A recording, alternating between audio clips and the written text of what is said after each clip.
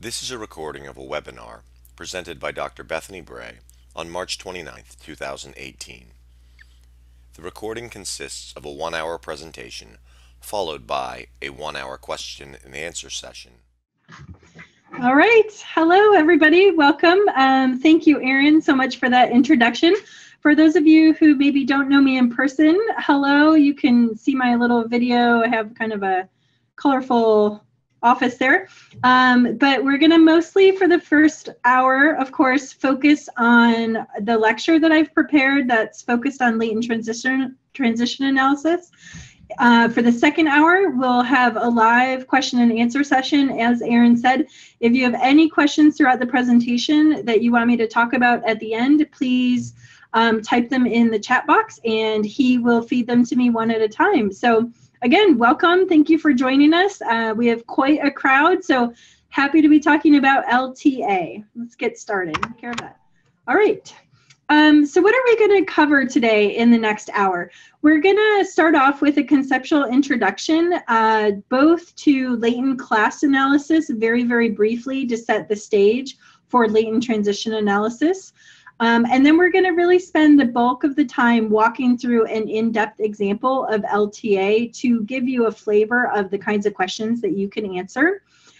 Towards the end, if we have enough time, I'm going to very briefly talk about why you might want to add a grouping variable into a latent transition analysis, and then also predicting both membership in the latent classes that are changing over time and how to actually predict those transitions between the classes.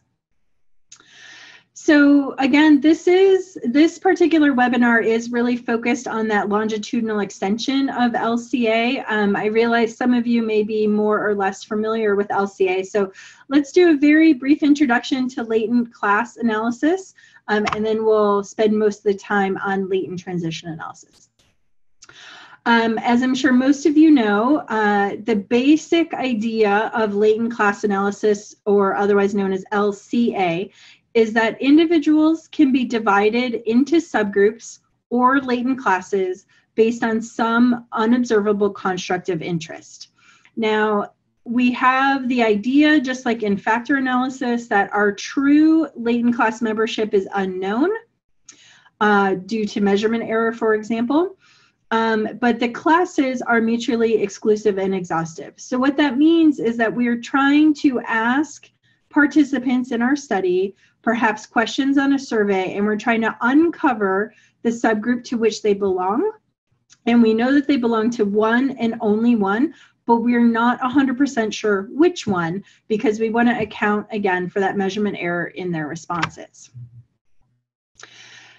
Because we're interested fundamentally in this idea of measurement error, just as in factor analysis, we base the measurement of our latent construct on several categorical indicators. Okay, so in factor analysis, we're talking about a continuous underlying latent factor that is typically measured with continuous items. In this case, in LCA, we're talking about a categorical latent variable that's typically measured with categorical indicators. If you're interested, we can talk more about continuous indicators during the discussion. So as I said, LCA is fundamentally a measurement model, and we're concerned with the error that's associated in the measurement of those latent classes. Again, it's similar to factor analysis, but the latent variable is categorical rather than continuous.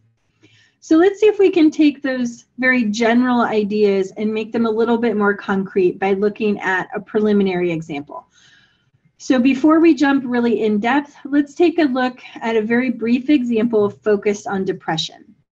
So we're going to start off with an example of LCA just to get a flavor of this. So let's say that I asked participants 8 questions about how depressed they were feeling. So for example, I could ask them, in the past 2 weeks, did you feel like you could not shake the blues? Did you feel depressed? Did you feel lonely? Did you feel sad? Did you feel like people were unfriendly to you, or that you were disliked by people? Or did you feel like your life was a failure or your life was not worth living? So if I use those 8 questions to assess depression, there are 256 possible ways that people could respond to those questions. Now, if I'm a clinician, I might be interested in something like a sum score, and I might say something like, if you endorse 5 or more of these criteria, then I'm going to classify you as depressed, and if you answer fewer than 5, I'm going to classify you as not depressed.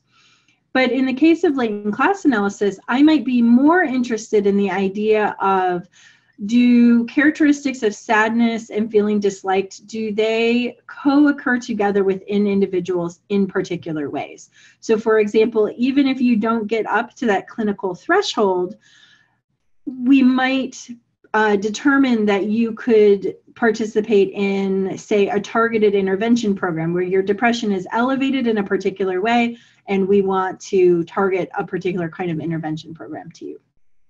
So what does this look like?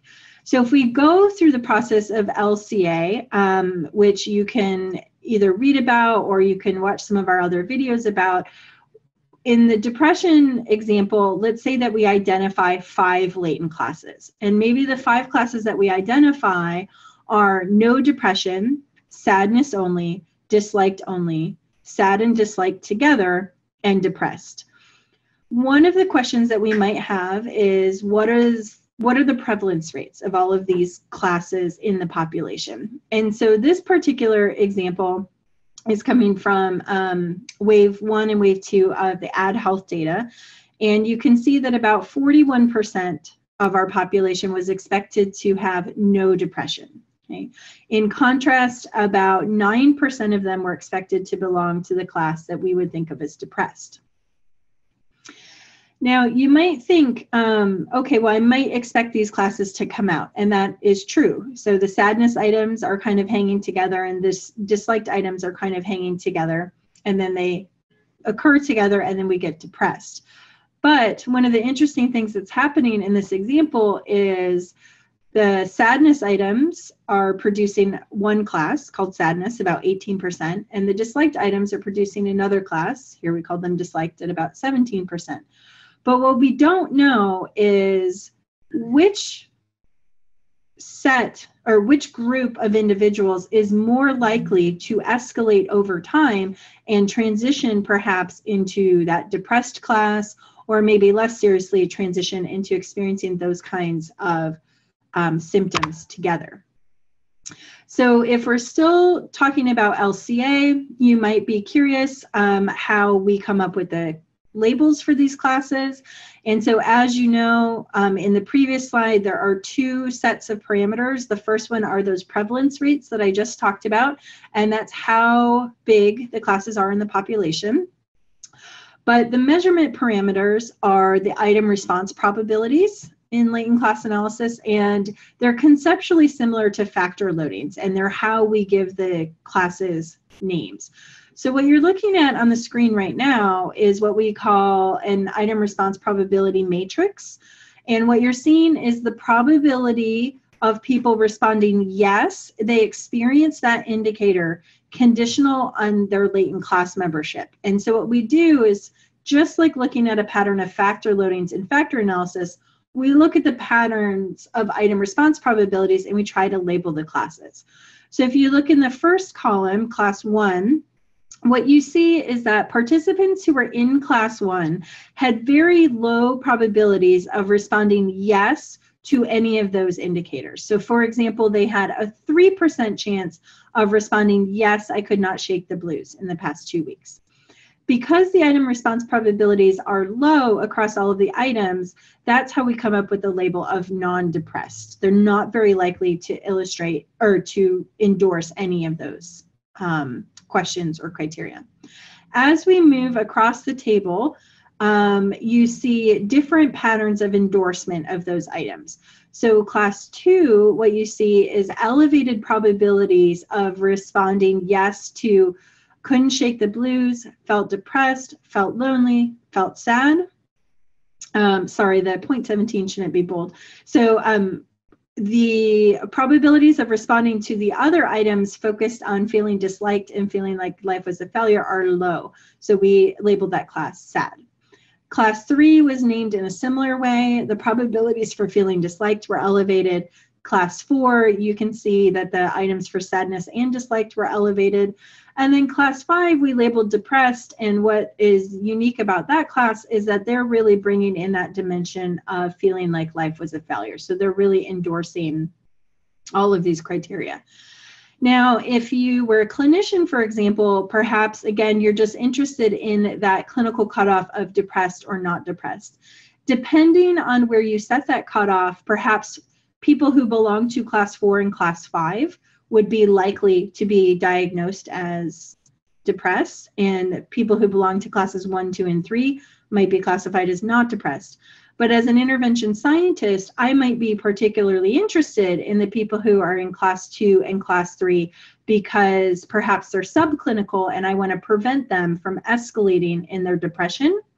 But also they might require different intervention programs. People who are feeling sad might say require an intervention program to get them more engaged in a wide variety of activities, where people who are feeling disliked might require an intervention, say, focused on cognitive reframing or something like that.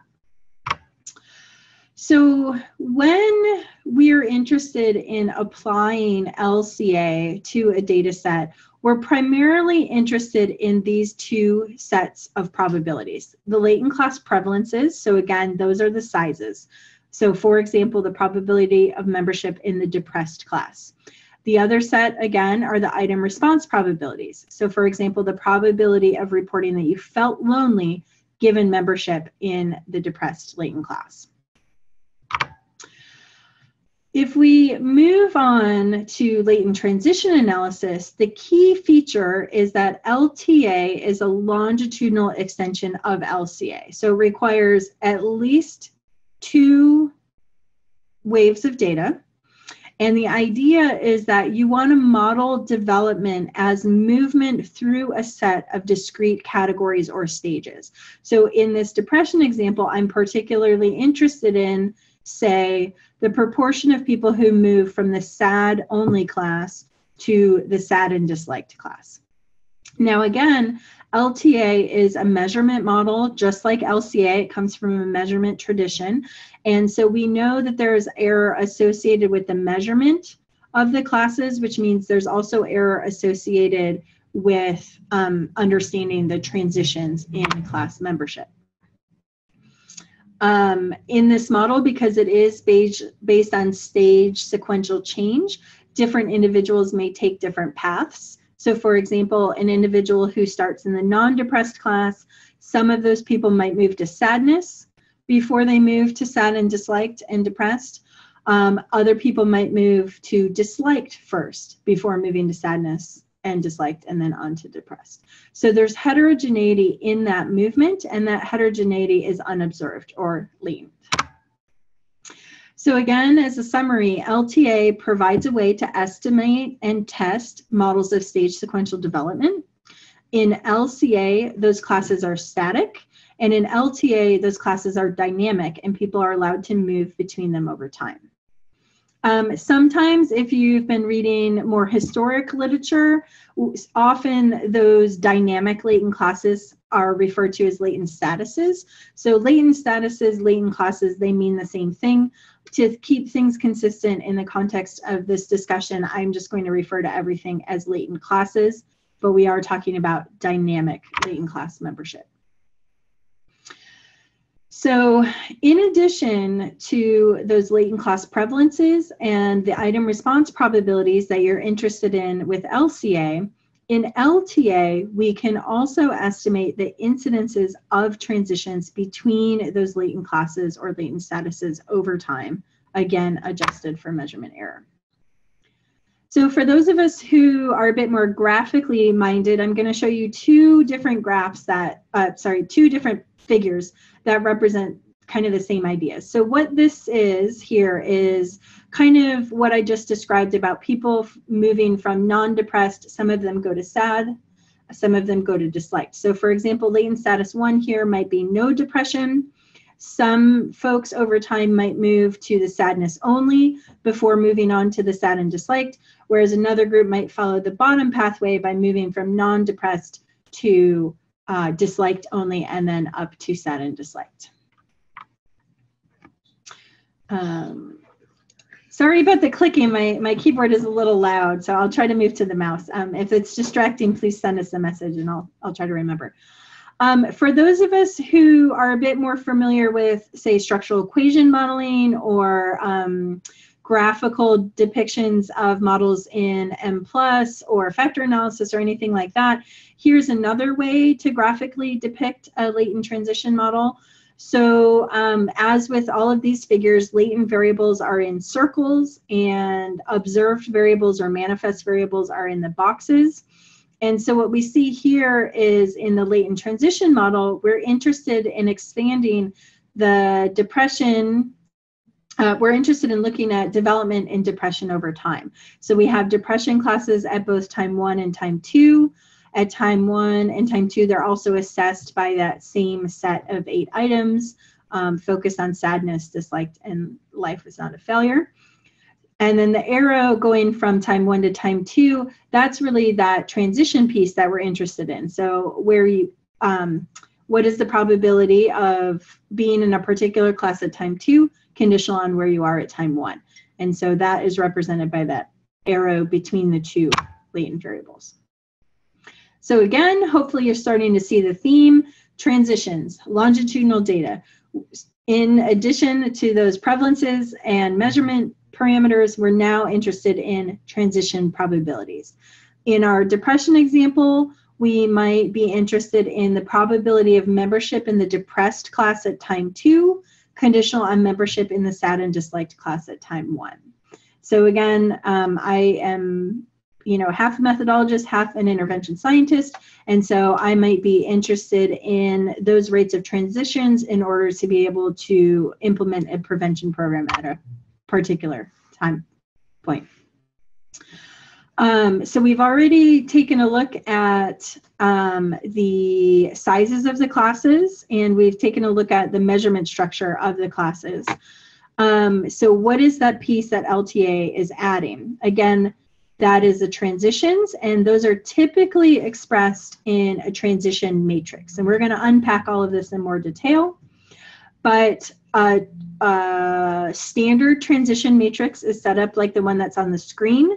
So the time 1 latent classes are in the far left-hand column down the rows, ROWs, and time 2 is the columns. And so the way that you read a transition matrix like this is, given that I belong to a particular class at time 1, what is the probability that I belong to a particular class at time 2? So here, for example, among individuals who are not depressed at time 1, 77% of them also reported being non-depressed at time 2. In contrast, 46% of the people who reported feeling disliked at time 1 were also reported feeling disliked at time 2. Let's see. For people who moved, perhaps we could look at, so in the sadness row, among people who reported being sad only at time 1, about 7% of them reported feeling disliked at time 2, and another 7% of them reported feeling both sad and disliked at time 2. So this matrix is what we call row conditional. That means that the probabilities sum to 1 across each row. So again, it's given where you are at time 1, what is the probability that you're in a particular class at time 2?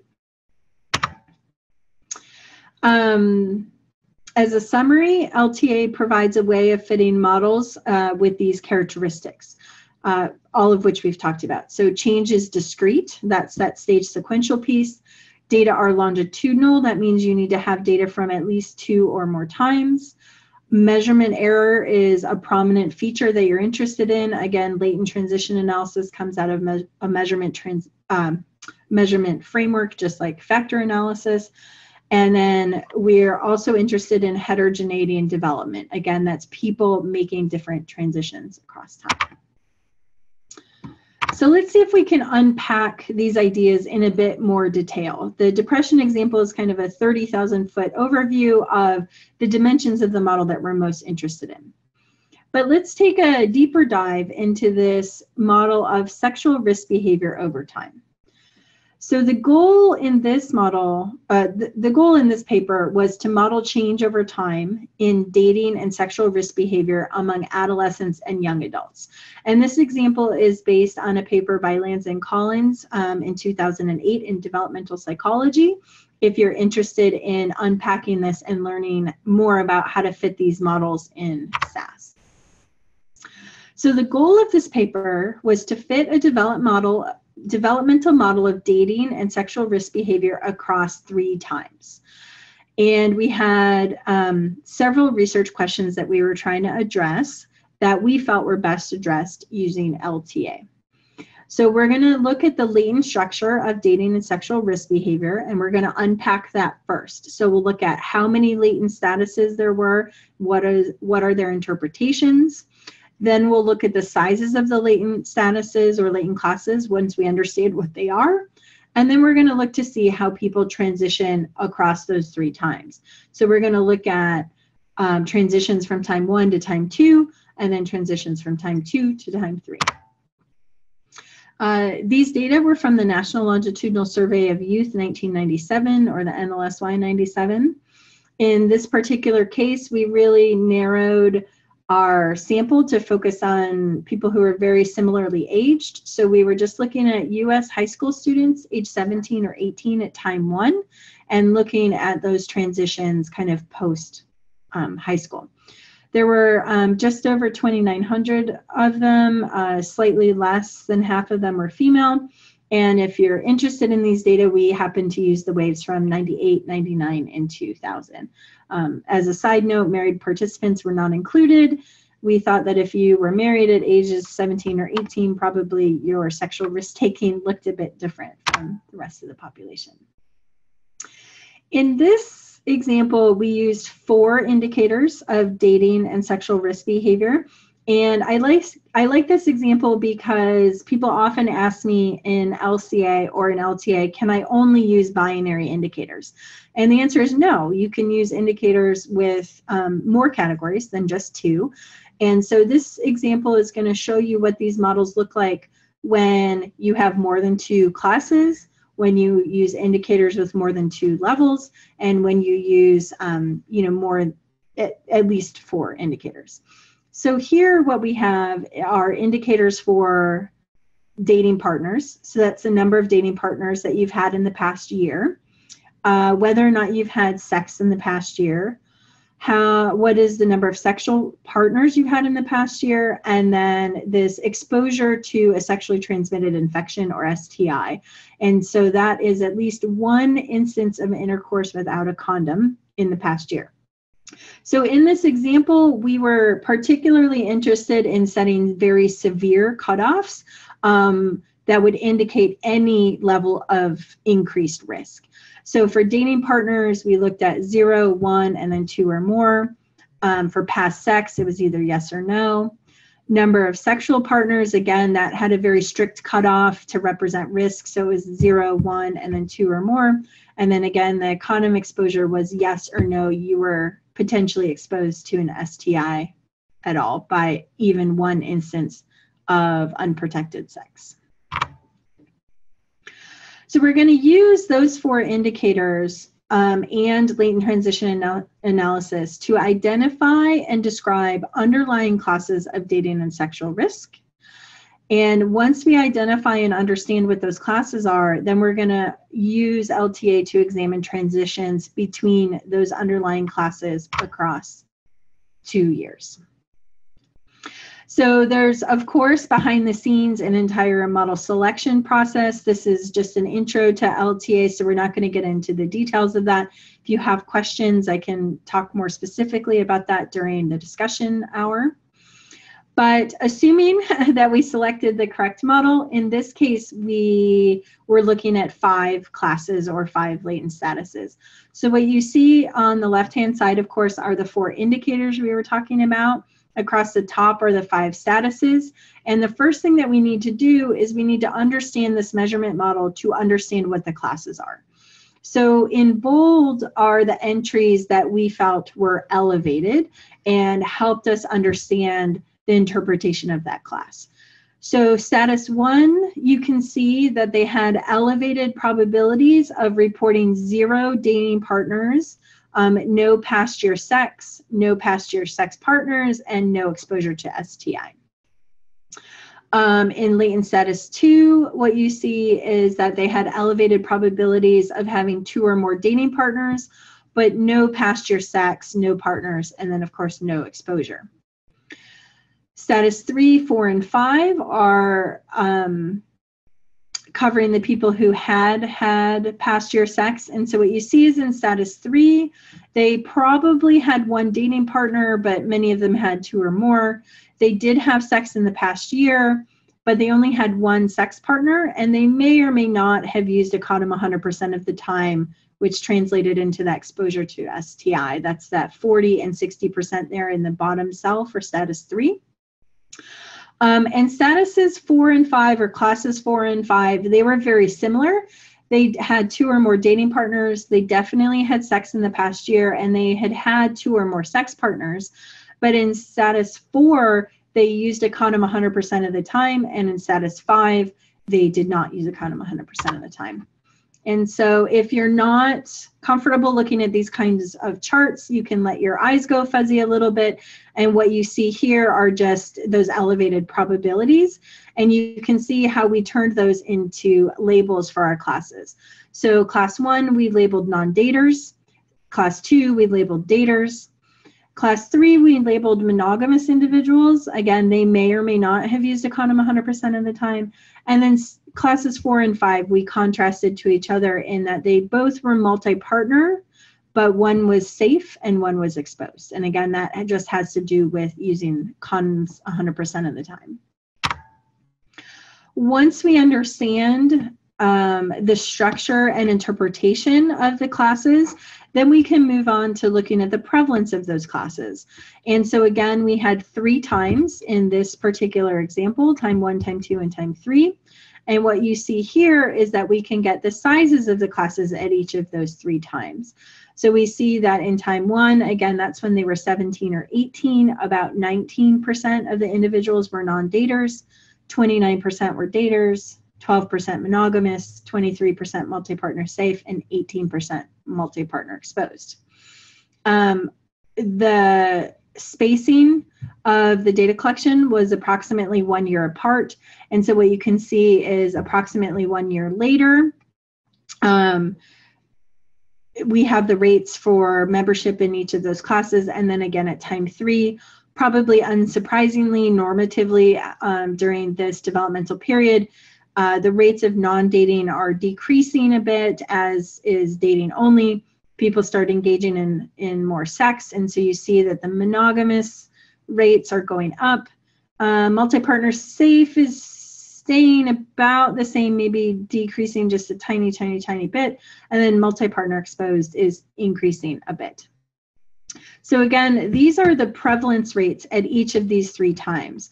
So we don't know, although we know the sizes of the classes during each of those years, we don't know if it's the same individuals in those classes. So people could be moving in and out across time, and that's what we're particularly interested in this example.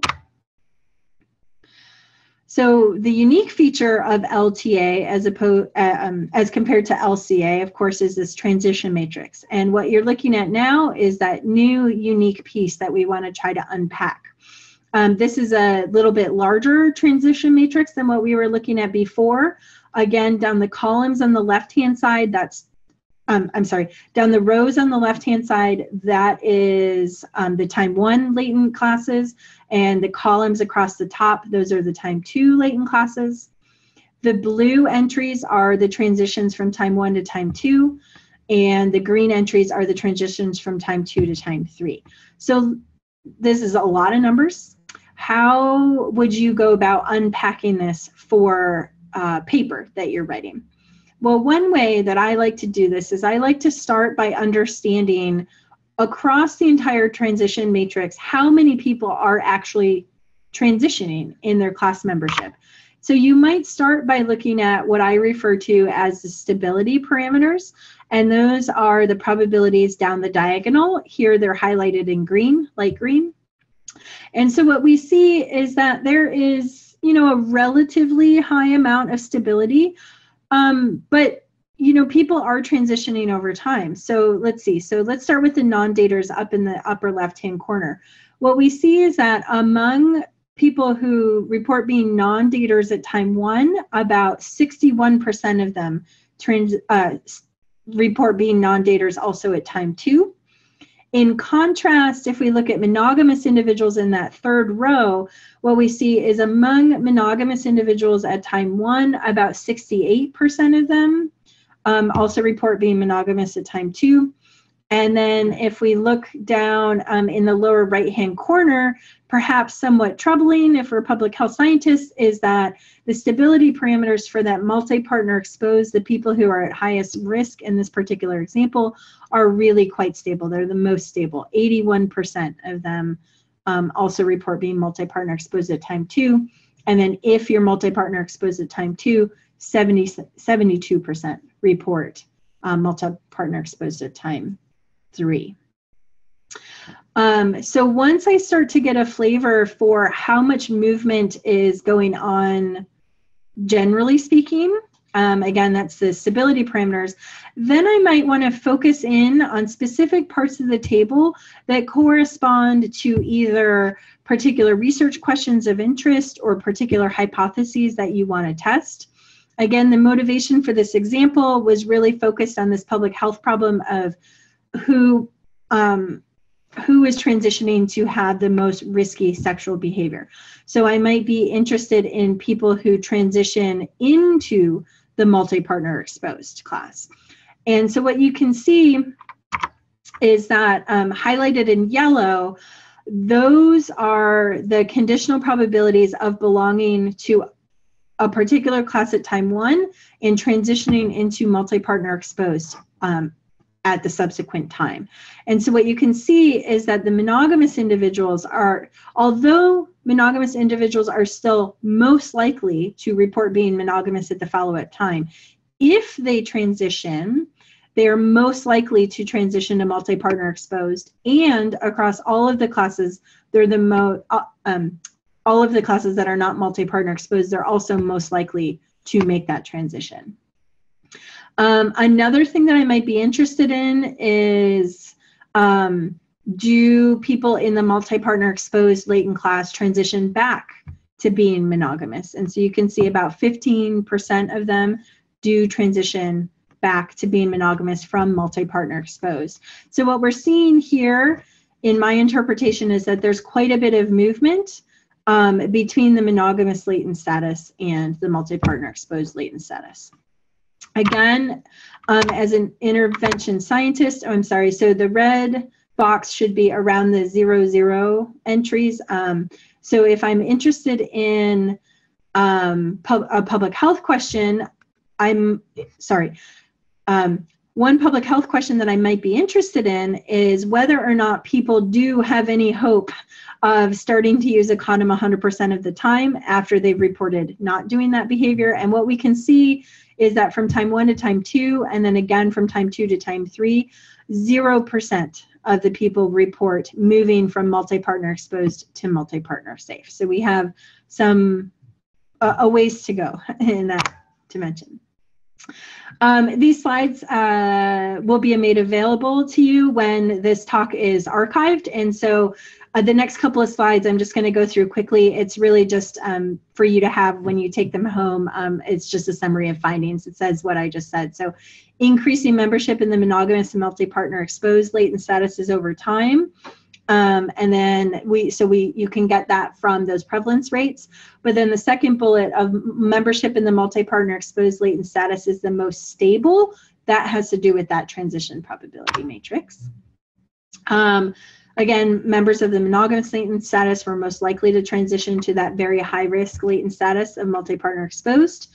And unfortunately, no one in the multi-partner exposed latent status was expected to transition into a safer status of multi-partner safe. All right, let's take a little breather, sip of my tea. I know that most of you probably on this call are not focused on high-risk sexual behavior in your own work. So I just wanted to do a bit of a survey of other examples of LTA in the literature to try to help you start thinking about creative ways that you could apply this methodological tool in your own work. So LTA has been applied a lot in substance use literature. So LTA kind of grew out of substance use initiation work and substance use escalation. So there's a lot of applications to things like the gateway hypothesis, for example, onset of substance use. And then there's been work in recent years that is particularly focused on transitions in drinking behavior specifically. So for example, transitions in first-year college student drinking behaviors. This is a Cleveland et al. 2012 paper. And they identified classes like non-drinkers, weekend non-binge drinkers, weekend bingers, and then heavy drinkers. They also happen to look at intervention effects on the transition. So if you're an intervention scientist, you might want to look at that paper. And in parentheses, you can see, non-drinkers, probably unsurprisingly, that's decreasing. Heavy drinkers is increasing across this first year experience. But substance use and risky sex are not the only places that have applied LTA. So there are examples of both latent class analysis and latent transition analysis in eating disorders. So here is an example about eating disorder phenotypes in a clinical sample. And so they're focusing on different strategies of controlling your weight or controlling your eating behavior. So severe binging, moderate binging, restricted eating, binging and purging, etc. Another example in the substance use realm, so LTA has been applied a lot in smoking behavior.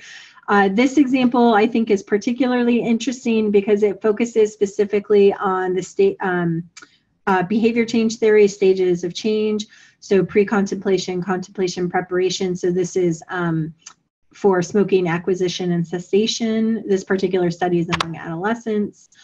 If you're more on the contextual side of things, or if you're more on the sociology side of things, or you're just interested in maybe risk at multiple levels, there has been work looking at more kind of structural related characteristics and trying to identify people who are experiencing different contexts.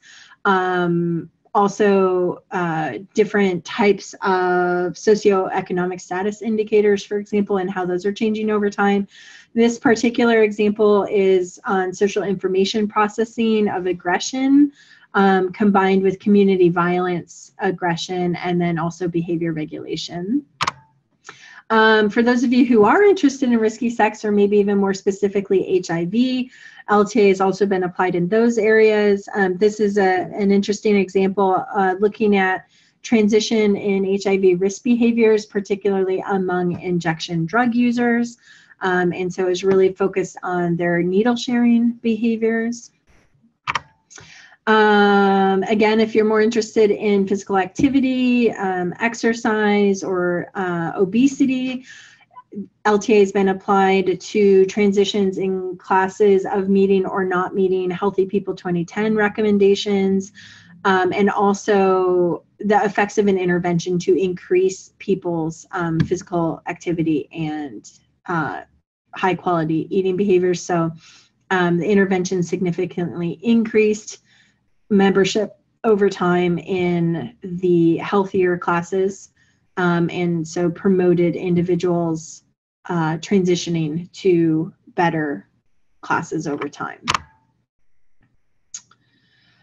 So really all of that is to say that no matter what you study, LTA might be relevant to you and could potentially help you address research questions about longitudinal development over time.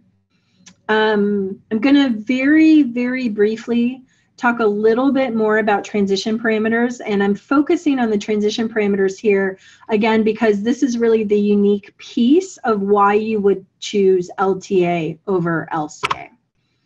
So again, the transition parameters are arranged in what we call a transition probability matrix. You don't need to worry too much about this notation, but remember that time 1 is on the rows on the left-hand side, and time 2 is on the columns. And again, they're row conditional, so they sum to 1 across the classes. So if you have particular developmental hypotheses, because we can explicitly express these transition parameters, we can test straightforward hypotheses about different types of development. So here's one example. Perhaps you're interested in whether or not people transition backwards. So maybe your classes represent increasing risk over time or something like that, and you want to test a model of what we might think of as no backsliding. Well, if there is no backsliding, what you would have is a transition matrix that would look like this. And so people are allowed to move forward, but the probabilities of moving backwards in that lower triangle of the transition matrix would all be 0. And so the question is, does your transition matrix that you see in your data, does it look like this hypothesized transition matrix if indeed no backsliding were true? And so you can compare the transition matrix that you have in your own data to the transition matrix that you would expect based on your developmental theory, and you can see whether or not your data support that theory. Another example would be maybe you want to test a model of no change over time. People just remain in their latent classes over time. And so that would have zeros on both the lower triangle because people cannot move backwards, and then also on the upper triangle because people cannot move forwards. So again, you would compare your observed transition matrix to the one that's hypothesized by, the one that corresponds to the hypothesis of no change.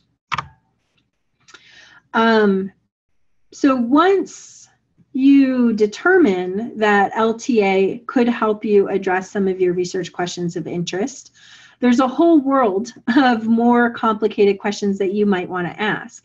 So for those of you who are more experienced with structural equation modeling, for example, you might be very familiar with why you want to fit a multiple groups SEM, right?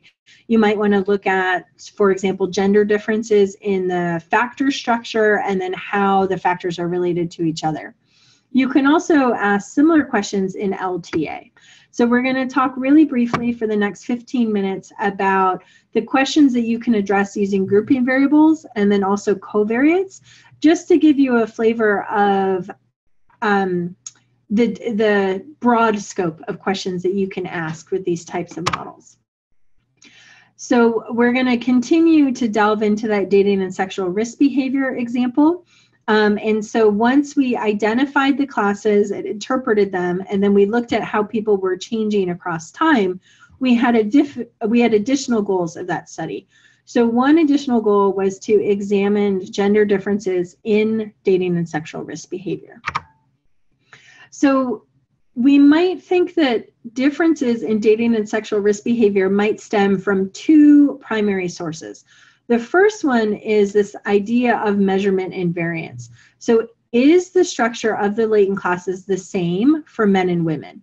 That question is the same as, do the items map onto the latent construct in the same ways for males and females, for example?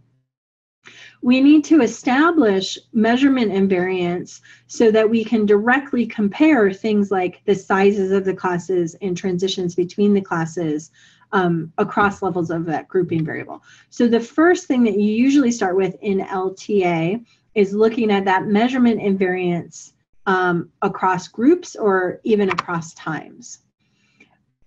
Once we establish measurement and variance, then we might want to include a grouping variable to divide the sample into groups for comparison purposes.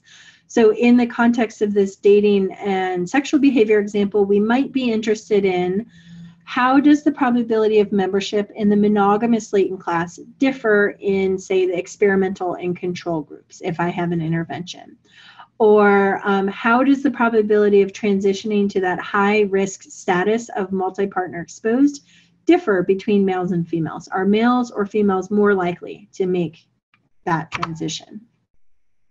So what we did in this study was we put in gender as the grouping variable. In this case, the question was actually asked more based on biological sex. So we'll talk about males and females here.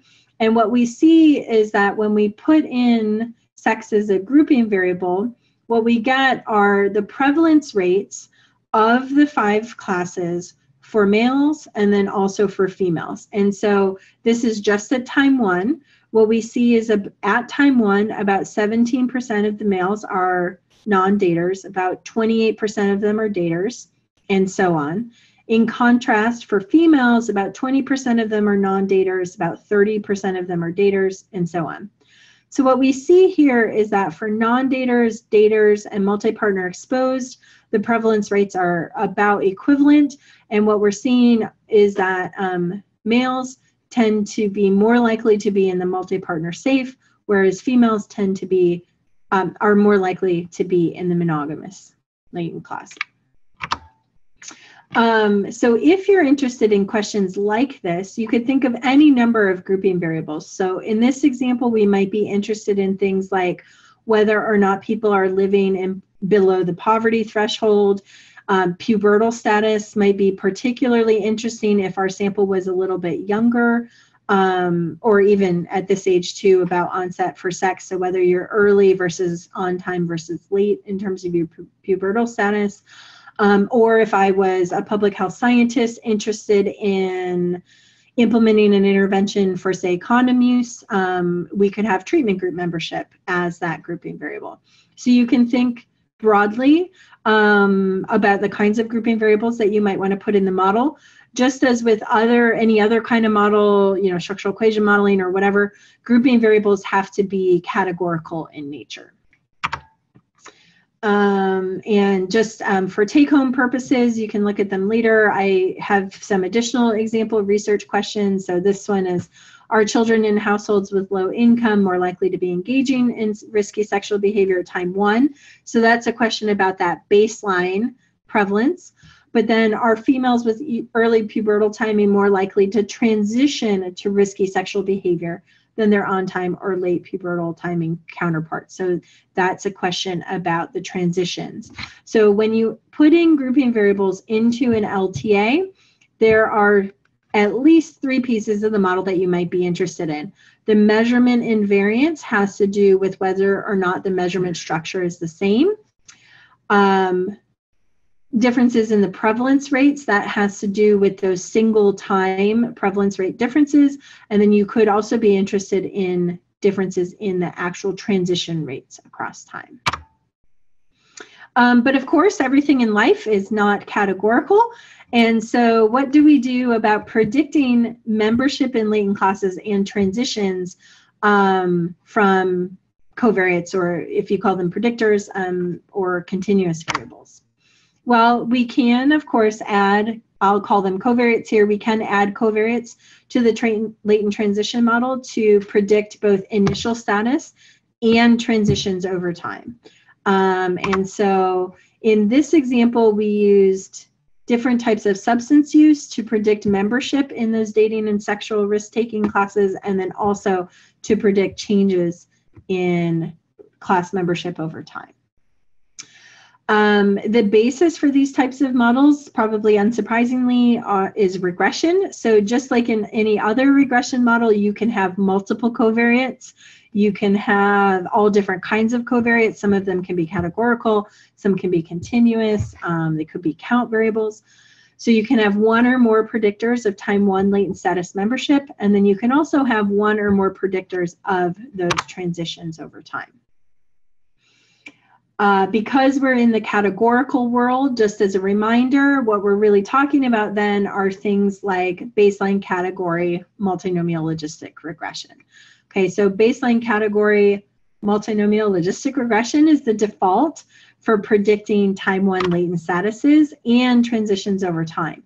So because it's baseline category, you have to specify a reference group. In our case, we have 5 latent classes, and we pick one of them as our reference group. In this case, let's just take non-daters. And so what you got are 4 odds ratios representing the effect of a covariate on membership in any of the 4 target latent classes compared to that reference class of non-daters. And so what you can see here is we have daters compared to non-daters, monogamous compared to non-daters, multi-partner safe compared to non-daters, and then of course multi-partner exposed compared to non-daters. In this example, we looked at the effects of cigarette use, drunkenness, and marijuana on membership in those classes. And in this case, just to keep it straightforward, we're going to look at non-daters as the reference class. So the question is, if you report using, for example, cigarettes in the past year, are you more likely to belong to certain latent classes compared to others? The answer, unsurprisingly, is yes. Cigarette use, drunkenness, and marijuana use are all significantly related to membership in the latent classes. So this, you could think of this as an overall test or perhaps an omnibus test.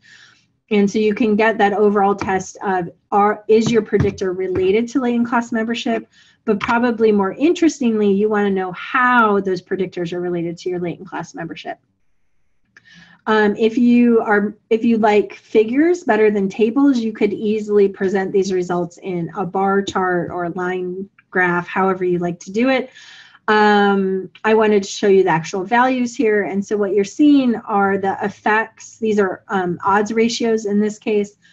The effects of cigarette use, drunkenness, and marijuana use on membership in each of the 4 classes relative to non-daters. So let's try to just interpret one of these. Let's interpret the largest one, the largest effect size. So that would be for marijuana use. And so the way that we would interpret this is that adolescents who report marijuana use are 10.5 times more likely to be in the multi-partner exposed latent status at time 1 relative to the non-daters latent status than adolescents who did not report marijuana use or who reported no use. So another way to say that is that the risk of membership in the multi-partner exposed status relative to the non-dater status is 10.5 times greater for those who used marijuana. So again, that's the effect of a covariate on membership in one class compared to another at baseline, so at a single time. Of course, we're talking about longitudinal models. So perhaps the more interesting part is, do the substance use behaviors predict transitions into and out of classes over time? This example had a lot of sparseness, so we're not going to go into why everything's shaded in yellow and orange. If you want to know that, you can look to the paper. But let's take a look at the effect of drunkenness, the effect of drunkenness on transitions out of the non-dating status. So the way that this is interpreted is that if you report marijuana use at time 1, so among non-daters at time 1 who report marijuana use, they're 3.6 times more likely to transition to the multi-partner exposed latent status compared to the non-daters latent status at time 2, okay? And you can see the greatest effects, and I'm sorry, I'm saying marijuana use. I mean to say drunkenness. Right now we're looking at the effect of drunkenness. So non-daters who report drunkenness are 3.6 times more likely to make that transition into the very high risk latent status compared to staying non-daters. So again, I summarized the conclusions about substance use. So if you take these home and you absorb them, what I want you to get is the kinds of effects that we might be interested in these models. And so, bullet point 1 is about drunkenness and marijuana use predicting membership in one class compared to another. And then the second bullet is about drunkenness being a stronger predictor of transitioning to a different status compared to remaining in the same status. In this example, you might be interested in any number of covariates: temperament, academic achievement, age, if you have a wider age range, income to needs, if you're interested more in socioeconomic status. So again, there's really no limit other than sample size and things like that in terms of what you can put into model as a predictor. If you can put it in as a predictor in a regular regression model, you can put it in most likely into one of these models. Some additional research questions. Does child temperament predict dating and sexual risk behavior statuses at time 1? Or what is the increase in odds of membership in the high risk status relative to a low risk status corresponding to a 1 unit change in academic achievement? So academic achievement could be continuous. The interpretation is the same. It's all about 1 unit increase. Another example would be how does age relate to the probability of transitioning from one status to another? So I think we're winding up my 1 hour of everything that I wanted to tell you, kind of to kick off a discussion about LTA. I hope this was helpful, and I'm very pleased to stick around for the next hour and answer any questions that you guys might have. And I think we're going to turn the slides off so that you can see me. But if you want to refer to anything in the slides, I will have them. So please feel free. So let me stop the share. So I am going to use a hard candy. If you have trouble understanding my responses, please let me know. But this will prevent any coughing for the next hour. So excellent. Hopefully this was helpful. What do you guys want to know? All right, so keep the questions coming in via the chat function or via the Q&A, and I will ask them to Bethany live. So the first question that came in was, what does an item response of 1.00 mean? Yes. So, so that would be an item response probability on the boundary. And what that means is that given that you were a member of that class, you have 100% chance of providing that response.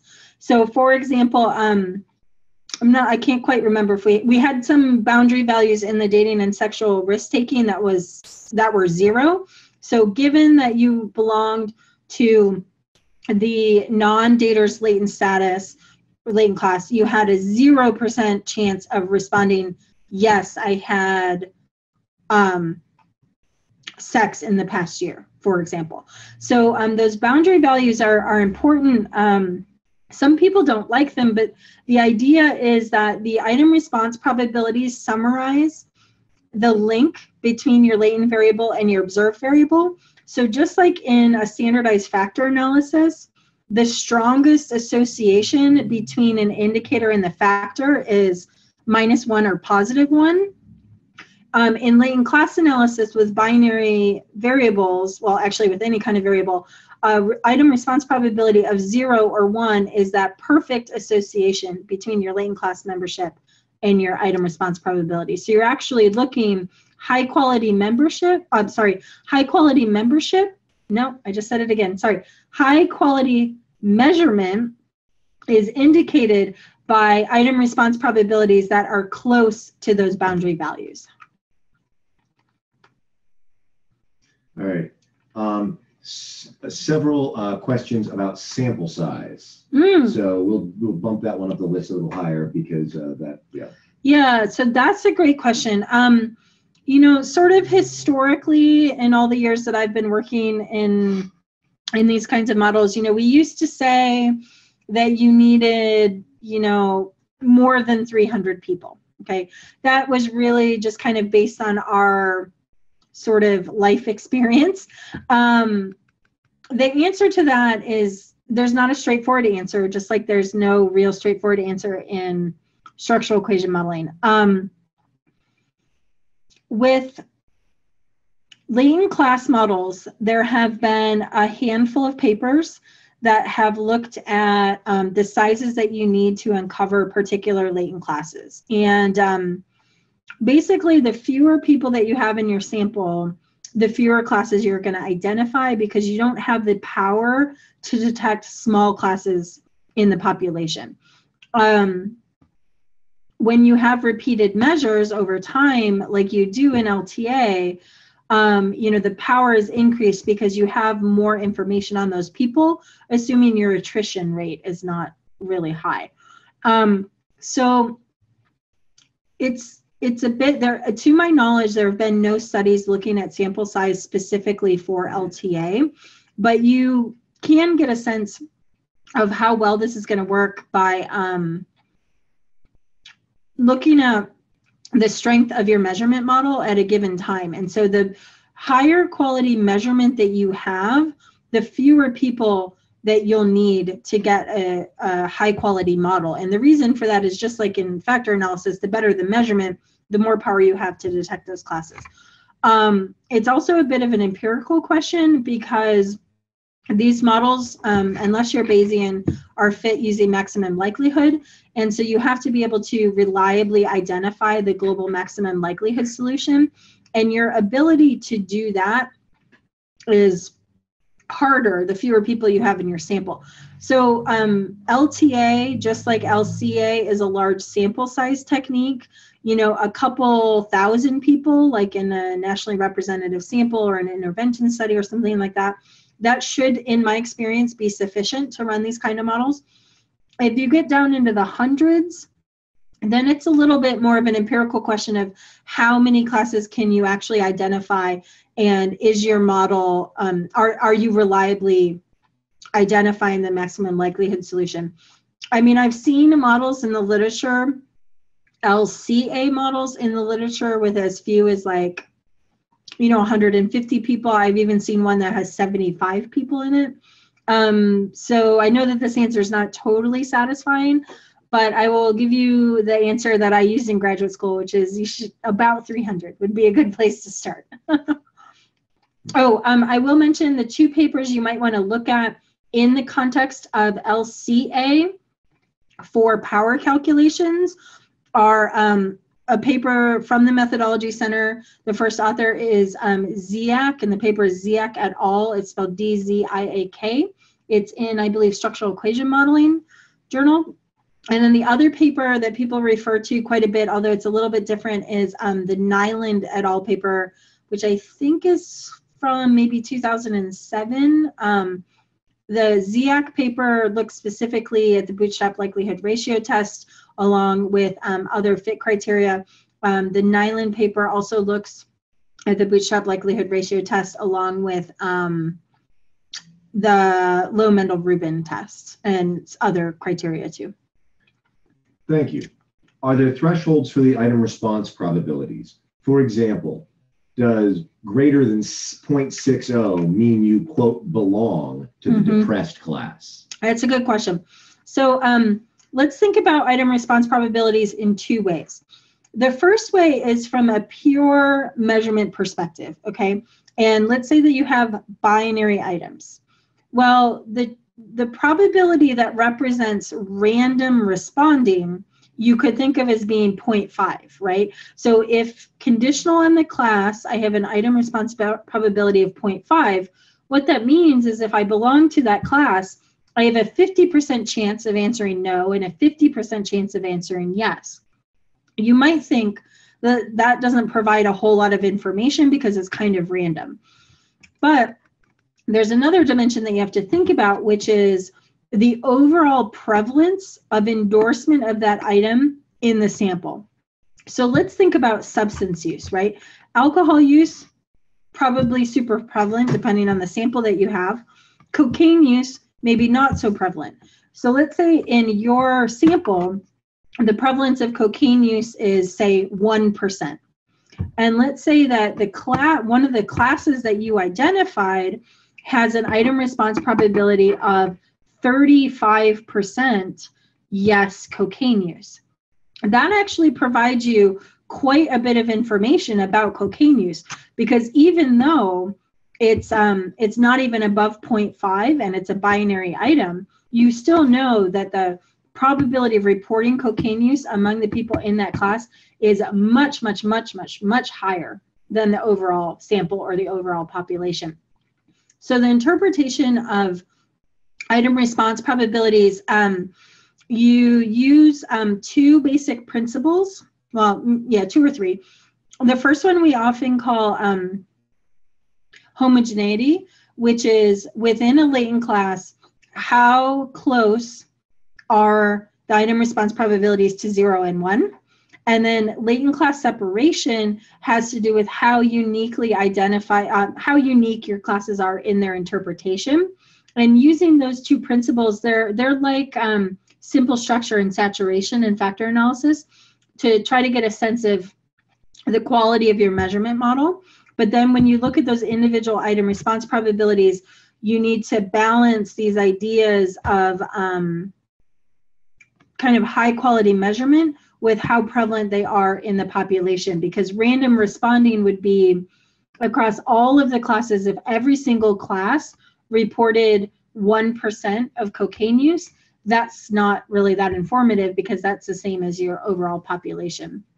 So you're comparing classes to each other, you're comparing item response probabilities to their boundary values, and then you're also comparing item response probabilities to that overall percentage. So it's a lot of things to balance in the interpretation.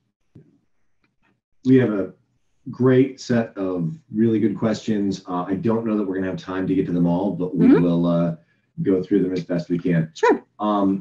So in the sexual risk example, considering generality, can I say the proportion in the sample can represent the proportion in the population? Yeah, so I kind of probably bounced back and forth about how I was talking about them. So latent class analysis, latent transition analysis, just like any other statistical model, you're trying to use your sample to infer something about the population, right? And so our sample statistics are used as population parameter estimates. And so I think there's one slide that said something like, we expect 19% of the population to be in this class. And so that proportion of 19% for the prevalence for that class, that is an estimate for the population. So you're expecting 19% of your population to fall into that class. Now, as with any other statistical technique, that completely depends on how representative your sample is of the population that you're trying to make inferences for. All right. How do missing values impact the LTA matrix? So let's talk about missing data first on the indicators. So for example, let's talk about a model at a single time with some spot missingness on your indicators. Because all of these models are fit using maximum likelihood, and maximum likelihood is a modern approach to missing data that operates under the assumption that the data are missing at random. If you have spot missingness on the indicators, those missing values are handled within the maximum likelihood procedure. And what you should do is you should include anybody in your analysis who provides at least one response to any item in your survey. Now, once we extend that longitudinally, not only do we have spot missing, we might also have attrition, probably do have attrition. Again, using that maximum likelihood estimation, it is, of course, assuming that the data are missing at random. If you have data that are missing not at random, that's a different issue. We have to talk about that separately. But the recommendation would be that you include everybody that provides a response to any indicator at any time. So, you know, if people only appear at wave 1, that's fine. If people, if you're using later waves and you went back and you followed up with some people and all of a sudden they appear at time 3, you should put them in the analysis. Now, that response that I just gave is complicated by if you have missing data on the covariates, okay? Some software programs, well, so unless you do something special, if a person has some indicators, but they're missing the covariate or the grouping variable, those people get dropped out of the analysis in a list-wise deletion way. And so you have to be sure, you have to be careful that you don't do all of your model selection and then add in a bunch of covariates and it totally changes your sample. Some software programs, for example, M+ has an option to handle missing data on covariates by adding some lines of code focused on the variance of those predictors. And by doing that in the code, it inserts those variables into the maximum likelihood procedure and treats them as missing at random and will let you fit all of that together. People often want to know if they can do multiple imputation on their covariates. Although that is technically possible, it can be quite difficult because you have to run through the model so many times, and it's not really something that I would recommend somebody kind of start off doing. I'm not sure if that's sufficient. If people have extra questions about missing data, let me know. Okay. A question that's come up several times. Well, I'm going to ask these in succession. In LTA, is the number of classes and items response probabilities determined using the data from time 1 or data from all time points? I'm sorry, could you ask it one more time? Yeah. Is the number of classes and the item response probabilities determined using data from time 1 or data from all the time points? Yeah, okay, I'm sorry. So, yes. So if you, in the latent transition model, when you fit that model, you fit all of the times together simultaneously. And so that model, when you look at the item response probabilities and the prevalences, that is all simultaneously estimated as one model. So information from indicators at all of the times inform that measurement model. Now, having said that, we talked a little bit about invariance across groups, right? One critical piece of an LTA is measurement invariance across time. You often impose that so the classes are, the structure of the classes are the same so that you can interpret the classes the same across time. If you can't interpret the classes the same, then it weakens your interpretation of your transition parameters. So all of that information across all of the times is used in the estimation of the model, but you might have put restrictions on the model like measurement and variance across time to make the model do something in particular, okay? Now, I think a piece that question is getting at is how do you do model selection? Do you do model selection at each time individually, or you do model selection across the whole LTA? There are different opinions about what you should do. I think the most common approach today is that you conduct model selection at each time individually to make sure that you understand what classes best represent that latent construct at each time. And then once you've narrowed in approximately the number of classes, then you fit the latent transition model and you conduct model selection again to make sure that that model fits well. You do that partially to make sure that you have enough classes, because again, in the LTA with the repeated measures, it strengthens your measurement model, and you might be able to, if you're on the border between 4 and 5 classes, you might have enough power to really identify those 5 classes. So model selection is kind of a 2-phased process with LTA. I think that's the most popular approach right now, but in terms of the actual model estimation, in LTA, it's all estimated simultaneously, and all that information goes into the parameter estimates. When you were going through slides 42 through 45, the question came in, how do you specify different types of transition matrices in PROC LTA?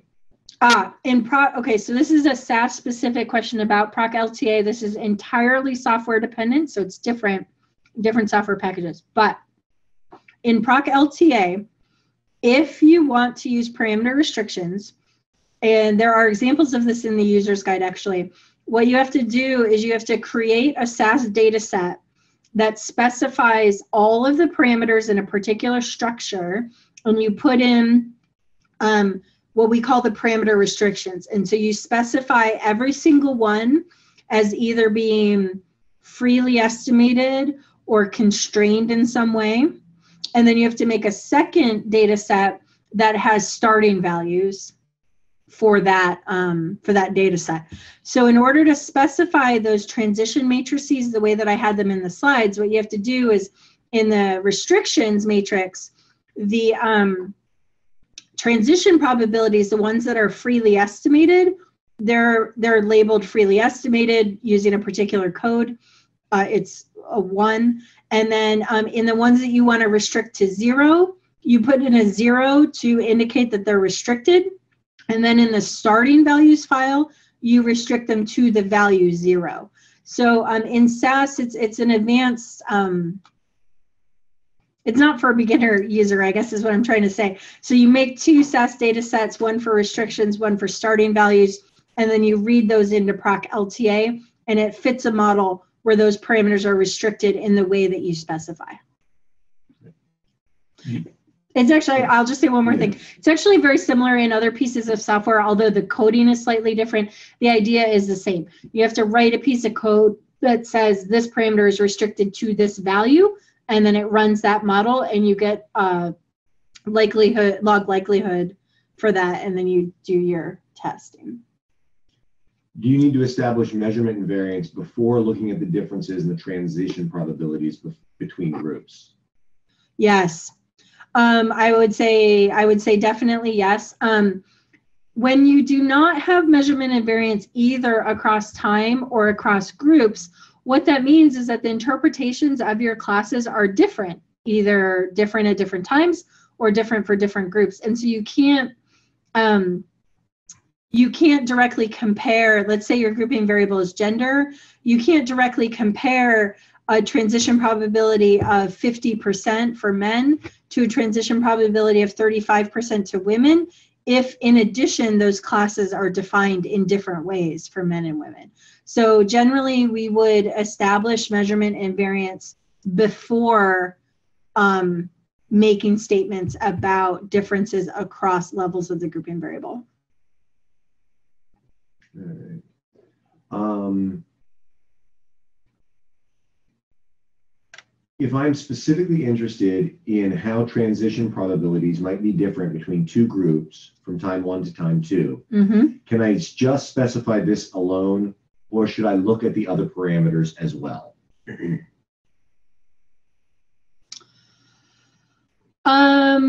That kind of depends on your philosophy. I mean, I guess what I would say is the first thing that I would do in its own set of models is establish measurement and variance across time and across groups, and do that without looking at anything about the transitions, and just establish measurement and variance. Then once measurement and variance is established, then look at significant differences in the transitions.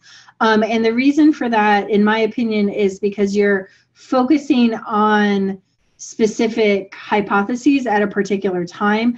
If you fit like a completely unrestricted model and compare it to a model where everything is restricted, like and it's significant in terms of it not fitting well, then you don't know if it's the transitions or it's the measurement and variance or whatever. So I would do it in a step-by-step procedure. There's also, this might be a little bit beyond what we could talk about in this particular webinar, but another way to test whether there are significant differences is, so gender, for example, you could think of it as categorical, right? If we just put in men and women, or more genders than just 2, you could put that in as a grouping variable because it's categorical, but you can also put it in as a dummy-coded predictor of membership in the classes and transitions. So if you want to know if there's a significant effect on a particular transition among your different gender groups, you could put it in as a covariate instead of a grouping variable, which would give you that specific significance test. Here's a simpler question. Okay. Can you use continuous indicators? Yeah. So continuous indicators, sure. So we talked about categorical indicators here, but there's nothing special necessarily about the indicators. So, when I talk about these models, just to try to keep things clear in my mind, to me, LCA refers to a categorical latent class variable with categorical indicators. A latent profile model refers to a categorical latent variable with continuous indicators.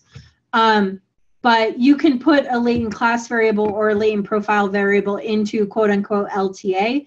The LTA piece is really focused on that stage sequential transition piece. So the transitions between classes over time.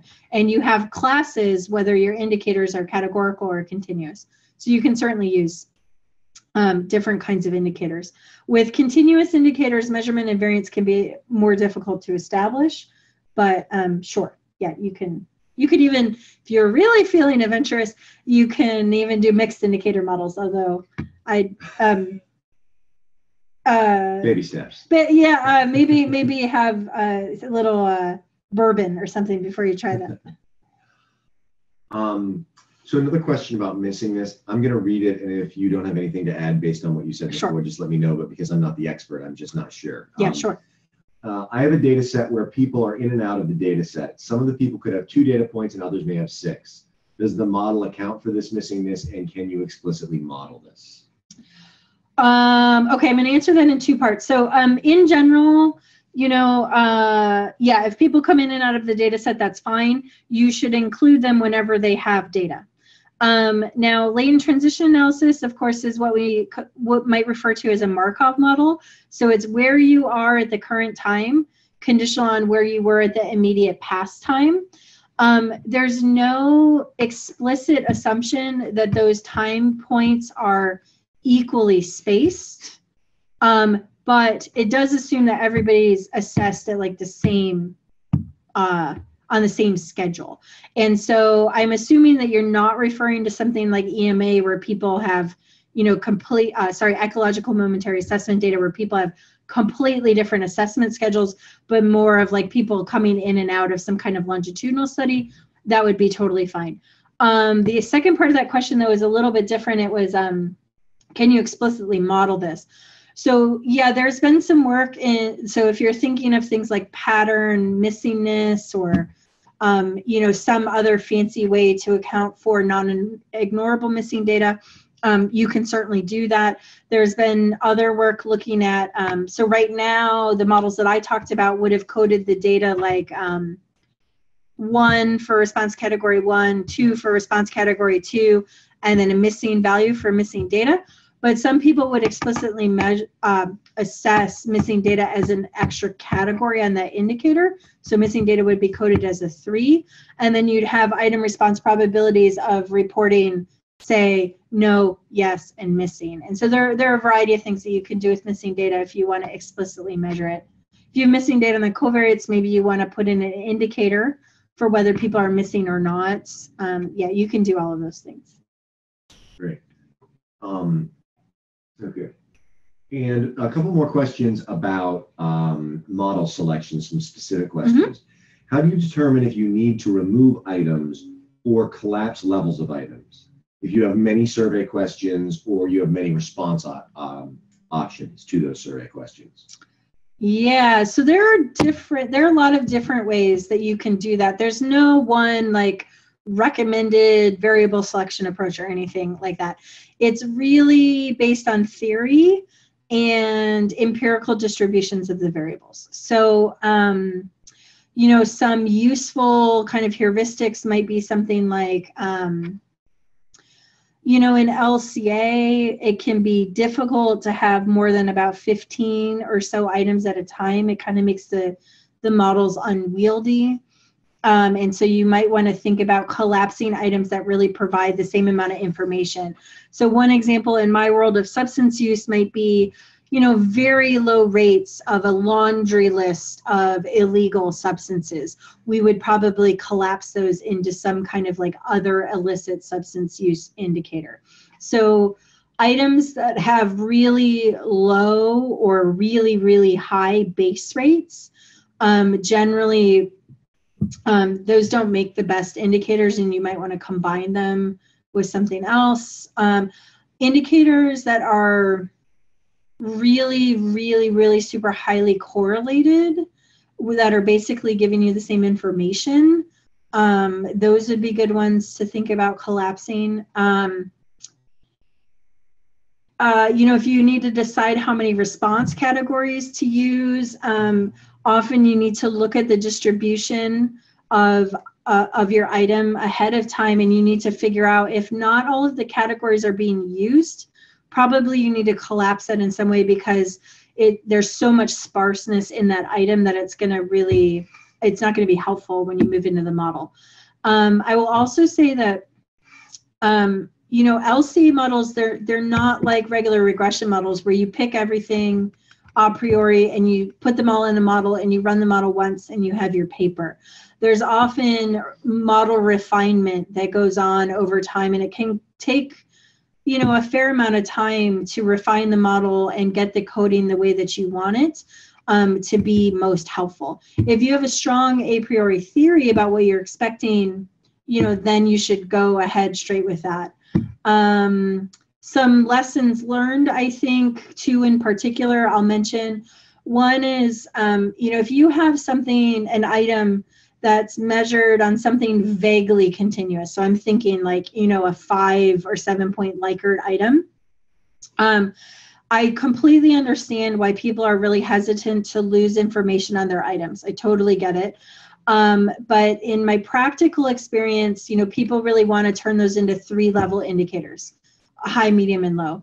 And at the end of the day, the way those models are often interpreted to make sense of them is high versus low. And so I often encourage people, if you want to have 3-level indicators, by all means, give it a try. But oftentimes people find collapsing it into binary items to be more interpretable. That is not universally true or anything. I'm just giving you a couple pointers of how to get started. Another thing that I've seen recently that seems to be becoming more of an issue is that the more and more and more indicators that you put in a model, the more and more and more response patterns that you have. So let's say that you have 13 binary items, right? You have 2 to the 13 possible ways that people could answer that pattern of items, not even including missing data. And so what will happen is if you have tons and tons and tons of items, there's so much heterogeneity in those response patterns that you can't get any signal through the noise. You can't get really clear latent classes because everybody just has a unique response pattern. And so that depends a bit on your sample size and things like that. Again, all of the models take some refinement, and there's not one clear-cut way to choose. Oh, I will say one more thing. It also depends a bit on what your research question is. So 2 sort of broad stroke approaches is that I have this set of items, and I want to see the classes that emerge from this set of items. If that's the case, then, you know, if you have one item that isn't really doing a good job distinguishing the classes, maybe you don't drop that item because you're interested in that set of items. But if it's more like you think you have these classes and you want to try to do a really good job measuring them, then in that case, maybe you drop poorly performing items that are not helping you distinguish those classes. So it depends a lot on the performance and the theory and the empirical distributions of the variables. Yeah. Couldn't it be that I find a different number of classes in time 2 than in time 1? For example, what if the non-daters disappeared in time 2? Mm-hmm. Yep, you certainly could find that. There are different strategies to handle that. If your measurement is strong, what can happen, so let's say that you find at time 1, let's say you have 5 classes, and at time 2 you have 4 classes. And when you fit the time 1 model, you look at all these classes and you say, okay, I really understand what they are. And then at time 2 you get these 4 and you say, okay, I really understand what these are. And oh, look, these 4 over here match these 4 really well. Then maybe what you want to do is you want to try fitting a 5-class LTA, and you impose measurement invariance. And often what will happen is it will identify these 5 classes right here at time 1, but at time 2, that missing class, it has a very, very, very, very, very small prevalence, like 0, essentially. And so what that buys you is a really nice LTA model with measurement invariance where you can make nice comparisons, and it does exactly what you would expect. This class is just basically non-existent with a prevalence rate of 0. Sometimes you don't get that lucky, and you have to actually fit a model with 5 and with 4, and then you have to decide, are you going to do partial measurement invariance where these 4 are restricted to match, and then this one's allowed to be whatever it is. So there are different I'll call them workarounds to actually get the model to fit it, to get the model to fit the way that you want. But it's all about understanding the interpretation of the classes. Now, there's no rule that says the classes have to be exactly the same. Okay, you can fit a model where they're totally different. One good example of that might be, let's say you're studying the long-term development of deviant behavior or delinquency, right? We know that the measures of delinquency in childhood are not the same measures of delinquency that we use in, say, adolescence or adulthood, right? Those constructs fundamentally change their definition over time, and we would never expect them to be the same. That does not mean that you can't do LTA. What that means is when you interpret the transitions, you have to interpret them in the context of the fact that the wave during childhood, those classes have this interpretation, and the waves during adolescence, these latent classes have this different interpretation. Try not to name the classes the same way. That would be my advice, because then that just adds to the confusion. But there's no rule that says you can't do it. You just have to interpret it all in the context of the way you are restricting and fitting the model. Thank you. How do analysts generally think about the effects of attrition on LTA estimates for statuses and transitions? We've spoken about missing this a little bit, but. Yeah, I mean, there's, so again, there's nothing special. You know, it's all the same maximum likelihood, things that you would think about in structural equation modeling and all that kind of stuff. And so the assumption is that the estimates of the prevalences and the transitions are unbiased under the assumption that the data are missing at random. And so that requires that you include everybody in the analysis anytime they appear, even if that's only on a single item at time one, for example. It strengthens that missing at random assumption. If that assumption is not met, then the estimates are not guaranteed to be unbiased, just as in any other analysis. So I'm not quite sure what else to say. There's nothing really special about the transitions compared to the other parameters. Okay. Oh,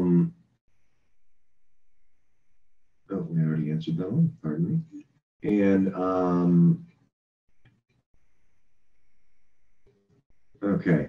Another sample size requirement question. This one specifically asks, are there cell size considerations when looking at transitions?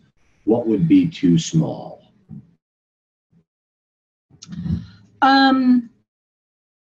So I'm going to infer a little bit what you're trying to ask. And so if I don't get it right on the money, just ask a follow-up question. So I think, so sample size issues about the sizes of classes and sizes of transitions, those can impact your model in a variety of different ways. There are two common things that we think about.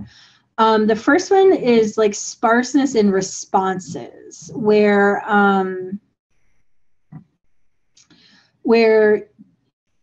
the fit information, particularly the G-squared likelihood ratio test, is not a good test for model fit when you have sparseness in the observed contingency table, just like any other categorical data method. So we won't talk about that one. I think the question that you're asking is, what if you have a really, really small transition? Can you predict that transition? And the answer is, if you have really small transitions, just like in any other categorical data analysis model, that logistic regression model could fail. And the reason for that is because let's say that not very many people transition from non-daters to multi-partner exposed. Okay, so not very many people, let's say like 1 or 2%.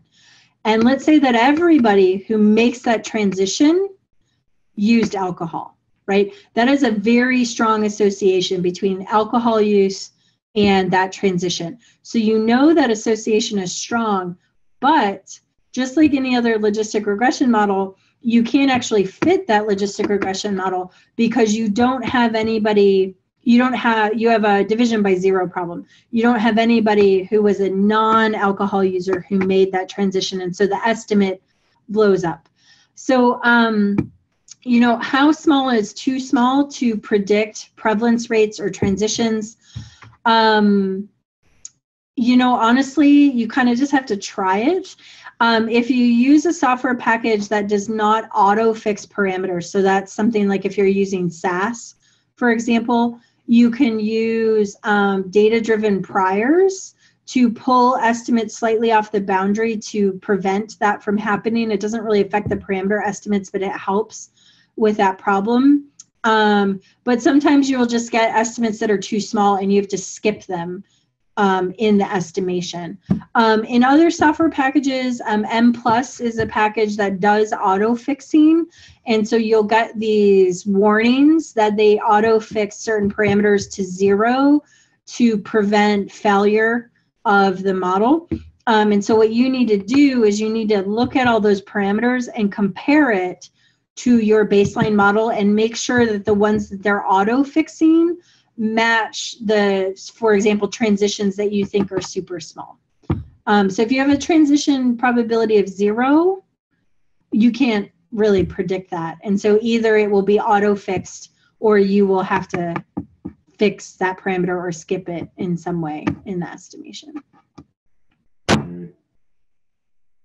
Another, getting back to the idea of changes in the actual classes, this one goes a little further. Sure.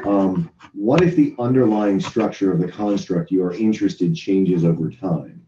Are the classes and item response probabilities necessarily the same with each time point? Oh, definitely not. So, I mean, as I said, there's no hard and fast rule. So LTA is framed in the literature in a very specific way. It's that they're the same latent classes assessed with the same indicators and the same response categories over time, and that they maintain their interpretation, and that you're just looking at people transitioning in and out. Okay, that's how the setup of LTA is in the literature historically. However, there's no rule that says that's the only kind of model that you can fit. All we're doing is we're taking latent class membership at time 1, however that's assessed, and predicting latent class membership at time 2, however that's assessed. So although you could not fit those models in SAS, because SAS is a very specific, PROC-LTA is a very specific program to fit one very specific model, you could use a much more flexible piece of software like Latent Gold or M+ that would let you use, for example, different indicators with different response categories at different times. And so you have a latent class variable at time 1 with a particular interpretation. You have a latent class variable at time 2 with a completely different interpretation. And all you do is you use regression to predict, you predict time 2 from time 1. And so it's that arrow. And what you're interested then, again, it's just all about the interpretation of the classes. So it's where you are in this second latent class, conditional on where you were in this first latent class.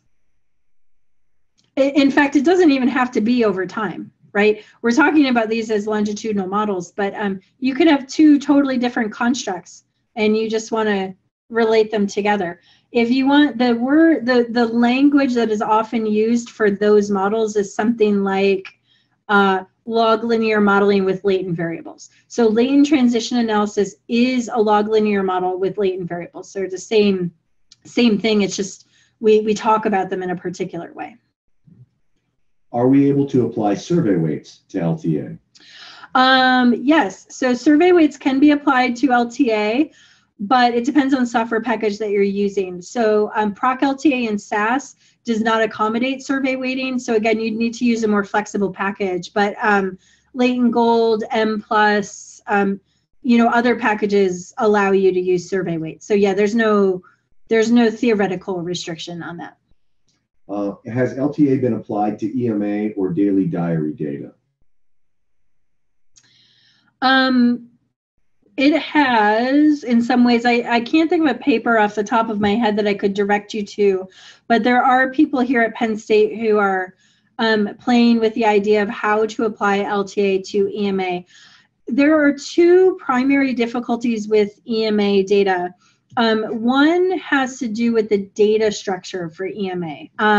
If it's true ecological momentary assessment with random prompts throughout the day across your participants, there's no way to structure that data so that across the full sample, it's like a time to time to time to time transition, because time is continuous. And there are continuous time Markov models. Okay, I will say that.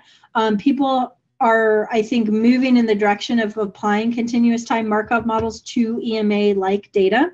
But like a straight up LTA has not, just kind of been imported into EMA because of this time spacing issue.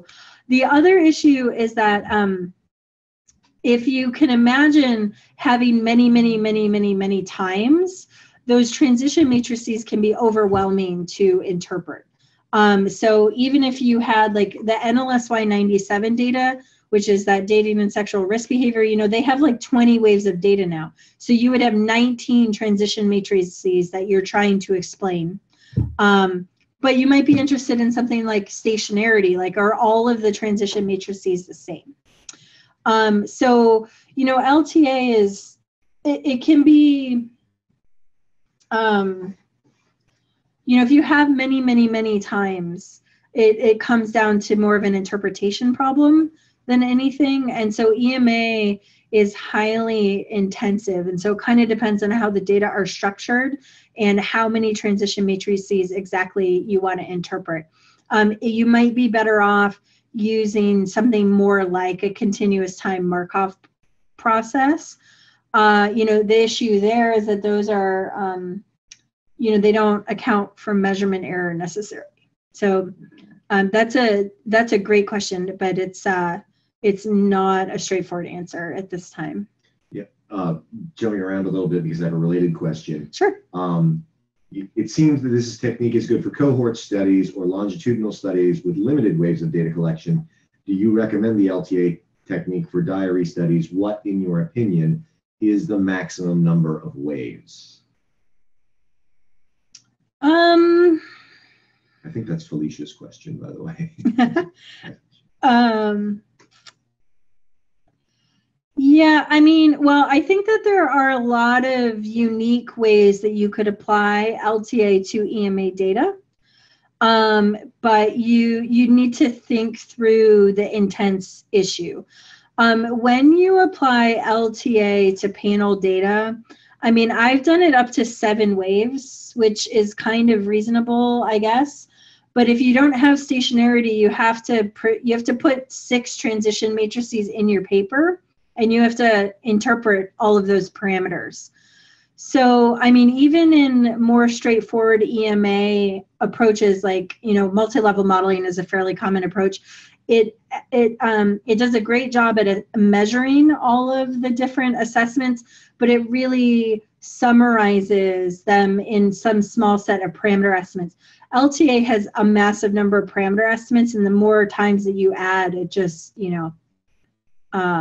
can become unwieldy. So I don't have a straightforward answer to that, but hopefully you guys kind of get the flavor of it.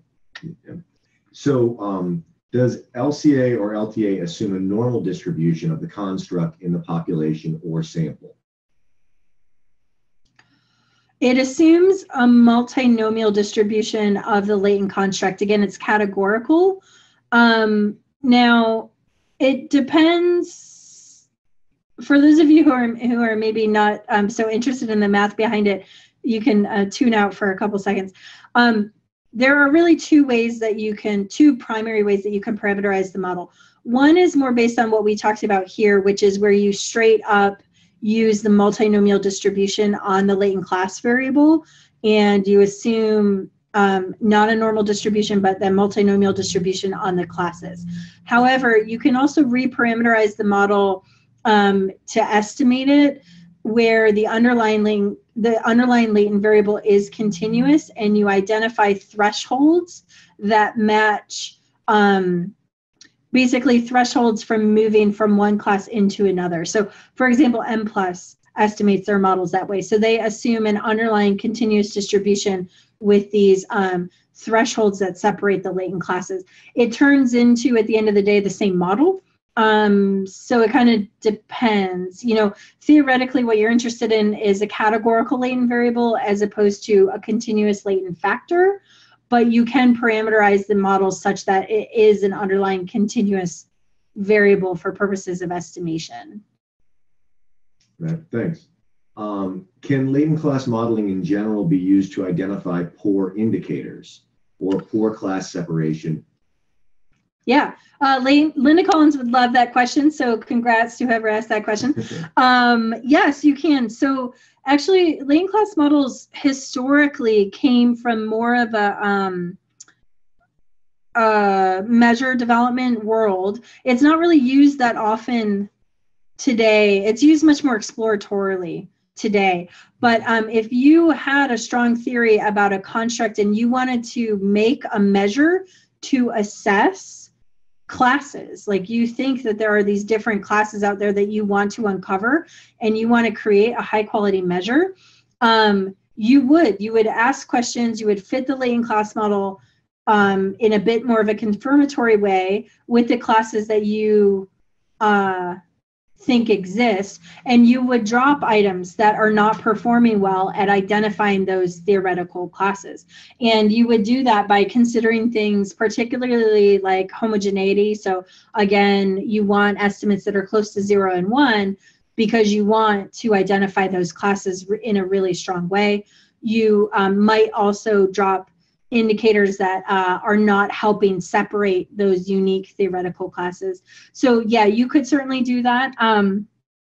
One thing that I think can be a little bit tricky, and this is also tricky in factor analysis, is this sort of iterative procedure that people want to do where they don't have a strong theory and they don't know the measure, and so they fit it and they identify what the classes can be, and then they drop items, and then they refit it and see what the new classes are, and then they drop some more items. I think you have to be careful about an iterative procedure where you don't have a clear idea on either of those two domains. But if one of those is clear, you either really want the items and you want to know the classes, or you know you have theory for the classes and you want to develop a good measure. When one of those is really strong, you can certainly, you can certainly drop items based on that. All right.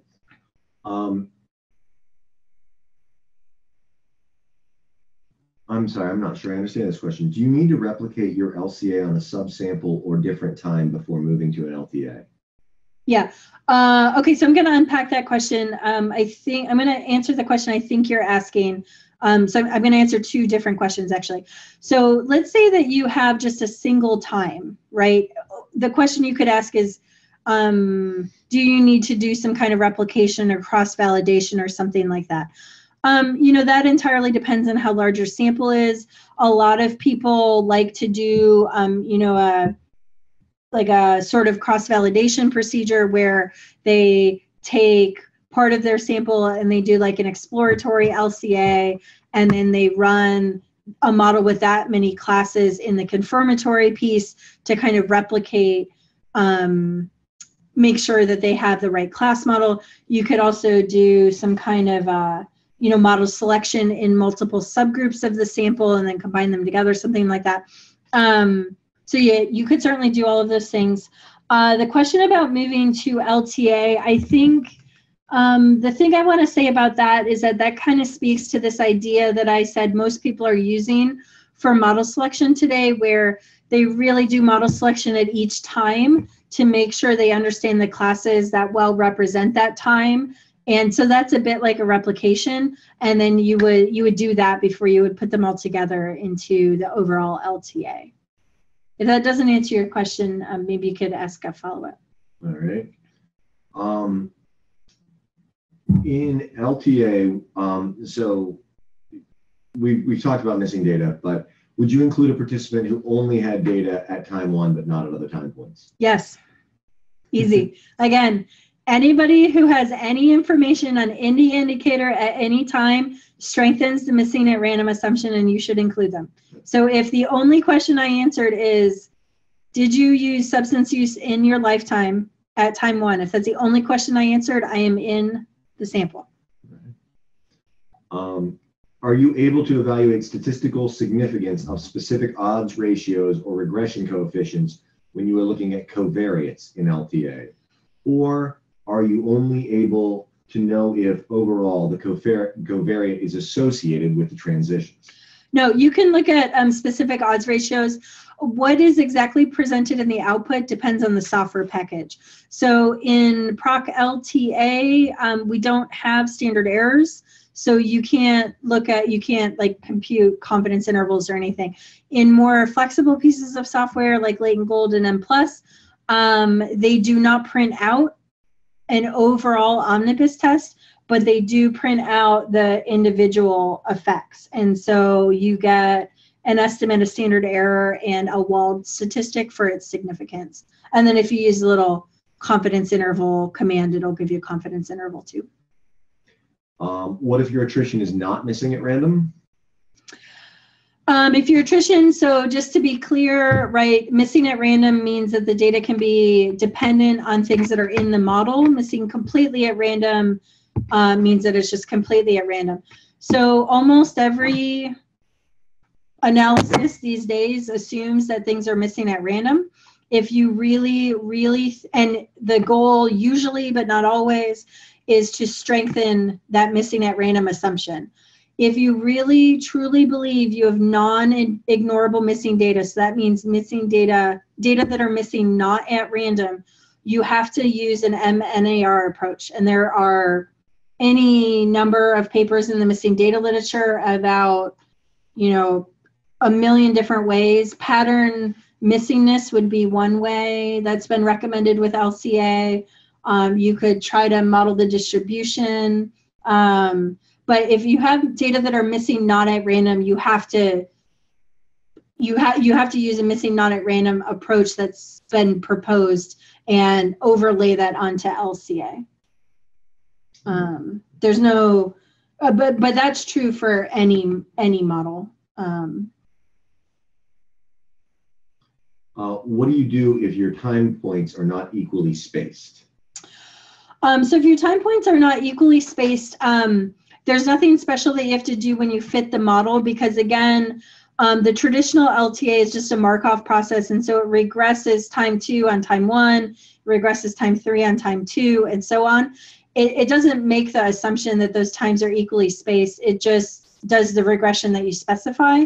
And so what you have to do is you have to interpret those transition parameters in the context of the spacing for that particular transition matrix.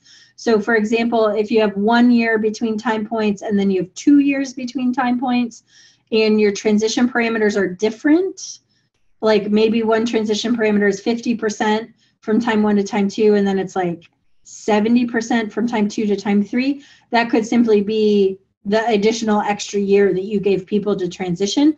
But there's nothing special you have to do in fitting the model. It's all in the interpretation.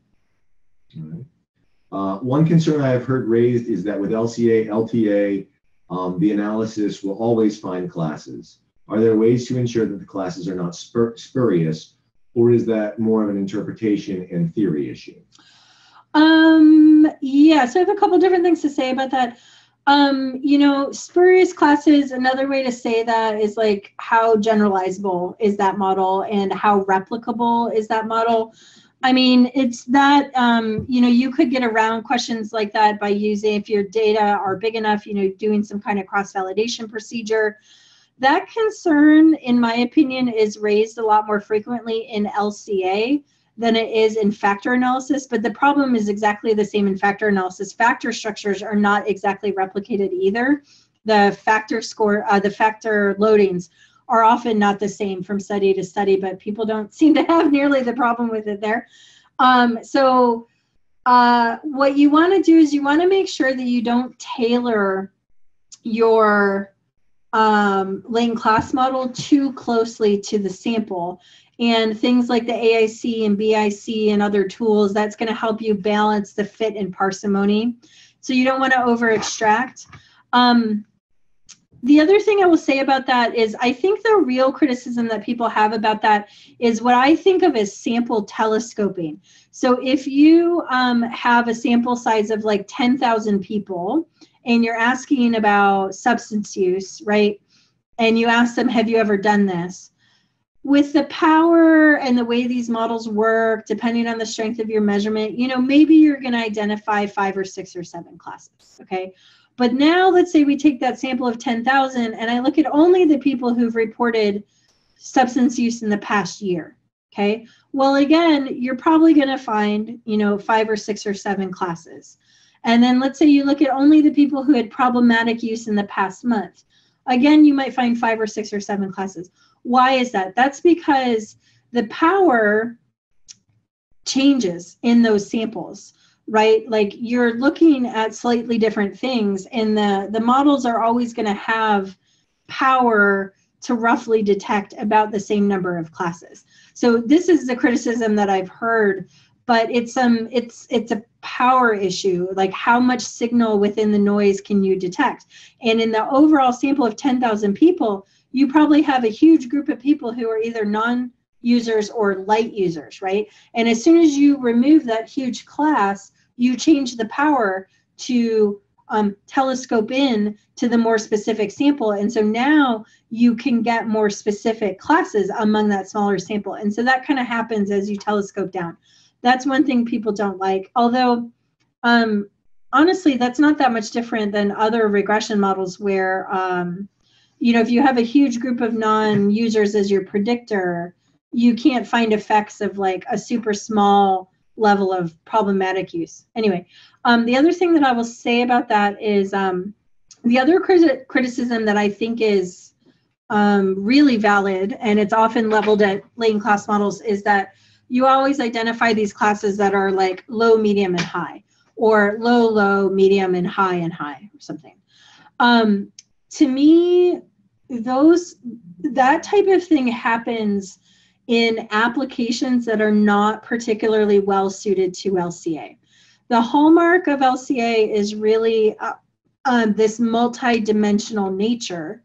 And if you put in something that's basically unidimensional, it's going to artificially chop it into this low, low, kind of low, medium, kind of high, and high, high, right? And so if you don't apply LCA, I mean, if your research question or your measures are not well applied, you're going to get classes that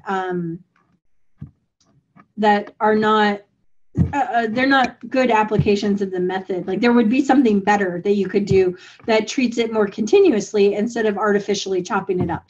You know, I think historically there's been, you know, a fair number of papers that have published like low, medium, and high classes. And so that's kind of where that criticism has come from.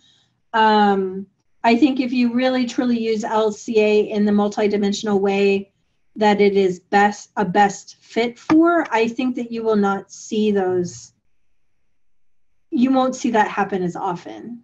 But that's my personal opinion. Hopefully that helps. All right. Respond to a reviewer. we are out of time, and we have a few questions we haven't gotten to yet, Sure. But there are 2 left that we really haven't touched on. Sure. Can I ask those briefly? Mm-hmm. And so I have indicators that are consistent across 3 waves of data, but in the 4th wave, additional indicators are included. Can I include these new indicators in the analysis, or do indicators have to be exact across all time points? Well, again, there's no hard and fast rule that says everything has to be exactly the same. You can certainly fit in a software program a model that has additional indicators at wave 4. You can physically fit that model. I think the things that you need to think about, though, is that at that last wave, that latent class model is going to try to summarize classes across a different set of information than your first 3 times. And so you might get different classes, where if you just used the indicators that did match, you might have a much more straightforward interpretation. So I guess my answer to that and all of those similar kinds of questions is that, yes, you can fit that model. And it's really all about, are the classes the same? Can you interpret it? The other thing I will say, though, about that is if for whatever reason you really, really, really want to do that, you can think about partial measurement invariance, where the measurement is invariant across the 3 times, and then it's invariant across the consistent indicators at wave 4, and then the additional indicators are allowed to have their own measurement. But again, because you're summarizing a different set of information, your classes are probably going to be, different. And I think in the case that you're describing of 4 times, that is going to be hard to explain to the reviewers of a paper. So this is the last question I'm going to ask. If, the questions are coming in 2 different modes. If I missed any and didn't realize it, please send an email to mchelpdesk@psu.edu, and we'll try and get you a response in the next couple days. The last one I'm going to ask for today is it possible to use LTA to have one set of profiles predict another set of profiles of different constructs at the same time point? For example, could you use LTA to have profiles of drug use predict profiles of sexual conduct? Yes, you can. So again, there's nothing special. I think I kind of answered this earlier when I said it doesn't even have to be time 1 and time 2. It could be 2 different things at a certain time. Again, all of these models that we're talking about fall under this very large umbrella of log linear modeling of latent variables.